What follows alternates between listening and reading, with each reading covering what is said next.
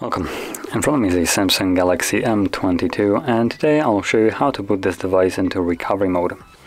And to get started, power your phone off. Once the device is off, hold power key and volume up at the same time. And when you see the Samsung Galaxy logo, let go of only the power key.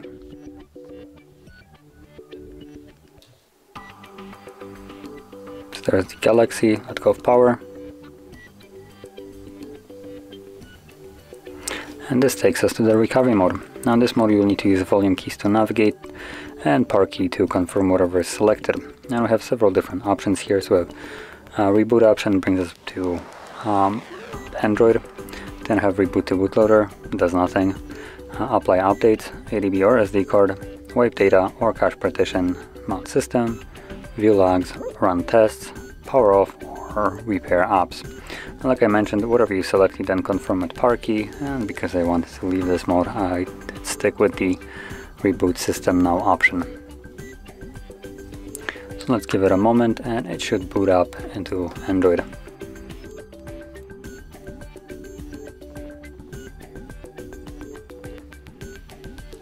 And there we go. So if you found this video helpful, don't forget to hit like, subscribe, and thanks for watching.